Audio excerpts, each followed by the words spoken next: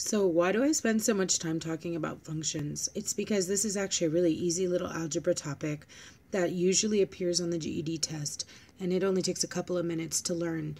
So if you have 2 of these on your test, you might boost your score 2, 3, 4, even 5 points just based on knowing this one topic that's easy to teach. So anyway, here's another function question. So let's take a look. It says, which point could be removed to make the following relationship a function?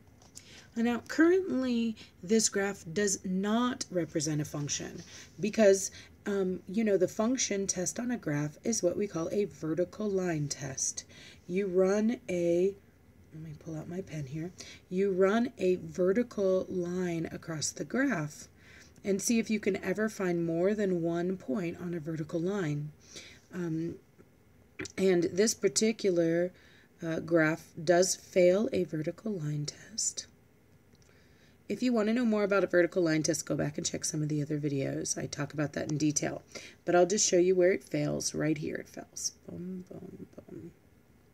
Right here on this particular vertical line on this graph, I can catch 2 points.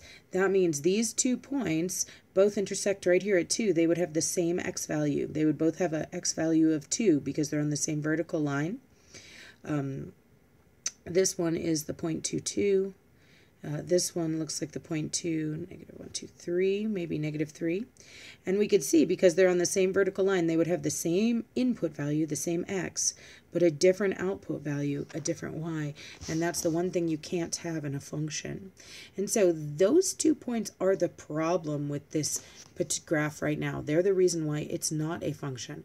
So if I wanted to remove a point in order to make it a function, I'd have to remove one of these points. So there's actually 2 right answers to this question. You could answer either way.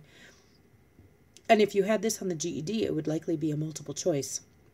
So either one of those could have been the multiple choice answer. So you could answer for me 2, 2, or you could answer for me the point 2, negative 3. So this is the point 2, 2 because it's 2 over and 2 up. And this is the point 2, negative 3 because it's 2 over and 3 down. Okay, so either one of those points, do make sure you use parentheses or you're not talking about a point, you're talking about a list of numbers. And that's how you would write your answer.